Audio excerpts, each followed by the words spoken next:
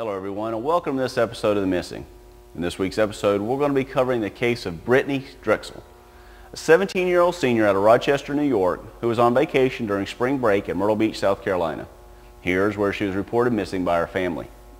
We're going to review the information on her case, look at her photographs, and hopefully we can put something together to help identify her and bring her home safely. Also, we're going to be revisiting the case of Tabitha Tuders. April 29th is the 6th year that she's been reported missing. Hopefully by revisiting her case, we can bring some new light to her case and hopefully identify her and bring her home safely. Last week I brought to your attention the cases of 2 unidentified females that were recovered in the state of Tennessee. Well, this week I have another case just like that.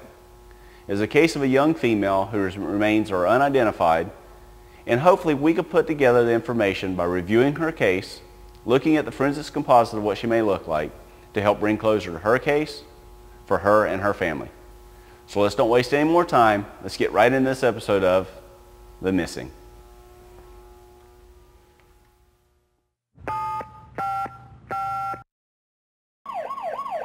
Calling all available units, calling all available units. We have a missing child report at the corner of 1st and 2nd Avenue. Respond with emergency traffic.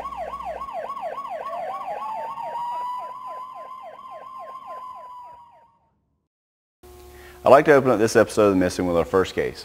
And that case is of Brittanee Drexel, 17-year-old female out of Rochester, New York, who just wanted to get away and spend some time with some friends for spring break. She decided to go to Myrtle Beach, South Carolina. There, she was having fun with her friends, and there is where she went missing. If you will, please take the opportunity and look at her photograph. As I mentioned, she's a 17-year-old female, brown hair, blue eyes, approximately 5 feet tall, weighing 103 pounds. Also pictured here is a photograph taken from a surveillance camera, and she was later identified by her mother in this photograph. She's wearing a very unique top. If you will, take an opportunity and look at the photograph of this top. If you have any information on her or her whereabouts, please feel free to contact the National Center at 1-800-THE-LOST. Or you can contact the Myrtle Beach Police Department at 1-843-918-1000. Let's work together here on The Missing and bringing Brittanee home. Welcome to the great state of Tennessee, Cheatham County to be exact. We're in Cheatham County to introduce to you the case of an unidentified child located here in Cheatham County. If you will, look at the photographs of a clay composite that was designed by a forensics artist to dictate what this child may have looked like in life. In 1981, her remains were located in Cheatham County, and it was approximate that she had been deceased between 6 and 12 months. It is also said that she was between the ages of 14 and 17 years old. If you have any idea who this child may be, or if you were around 1981 and somebody's child or a friend mysteriously disappeared, please don't hesitate to call. As we've always said here on The Missing, a little bit of information could possibly go a long way in an investigator's hands. If you will, contact the National Center for Missing and Exploited Children at 800-THE-LOST. Or if you're local in Tennessee, you can contact the University of Tennessee Forensics Anthropology Center and ask to speak to Dr. Lee Gantz at 865-974-4408. Let's work together here on The Missing and bring closure to her case and possibly closure to her family. The Missing is brought to you in part by Quiznos of Crossville. Quiznos of Crossville. Toasty. Thank you for taking the opportunity to review the case of Brittanee Drexel and to review the information I provided to you on the unidentified child out of Cheatham County. I know that we can work together here on The Missing and put together the information that possibly can close these cases and bring Brittanee home safely and identify this unidentified child. Now, earlier in the show I said we were going to revisit the case of Tabitha Tuders. As I mentioned, she's been missing for 6 years. So let's don't waste any more time. Let's review her case.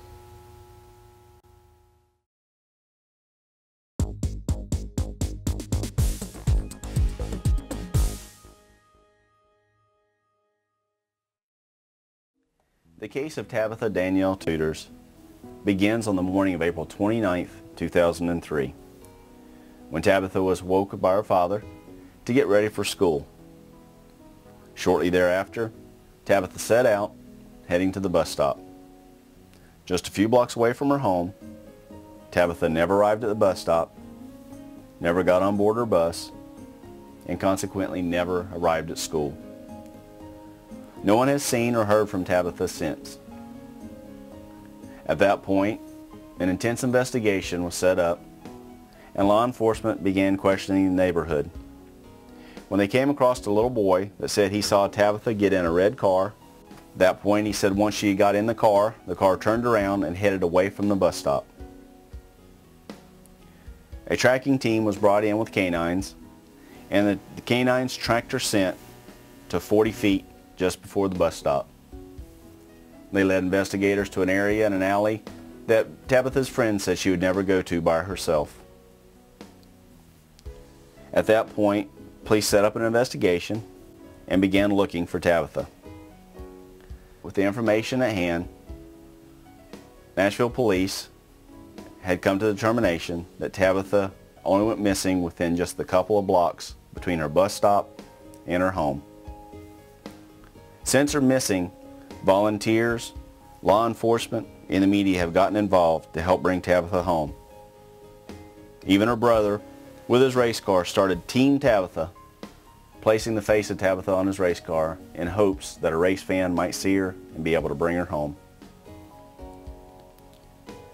Let's work together here on The Missing to concentrate on Tabitha's photograph, look at the information about her case, and hopefully here on The Missing we can help her family, the law enforcement, and the media bring home Tabitha Tuders here on The Missing.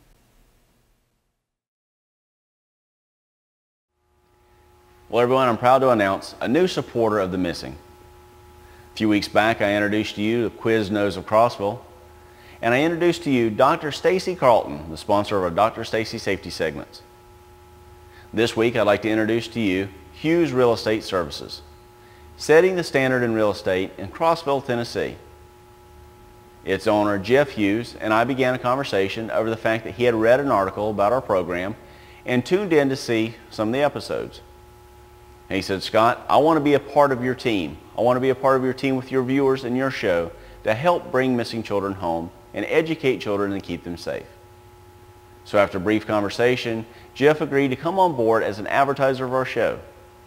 Now, his advertising dollars are going to help support our program, help us grow, and help us provide you content from a safety standpoint and from the standpoint of helping missing children. So if you will, welcome with me Hughes Real Estate Services, selling safe homes and bringing kids home safe. Well, everyone, that brings a close to another episode of The Missing. To recap, we've covered cases of Brittanee Drexel, the case of an unidentified child out of Cheatham County, Tennessee, and we revisited the case of Tabitha Tuders. As always, if you'd like to get more information on these cases, or review the information that we presented to you in this episode, and look at the photographs of these children, you can visit our website at www.themissingtv.com. As always, keep your children protected, keep them educated, and continue to watch The Missing. I'm your host, Scott Davis. God bless.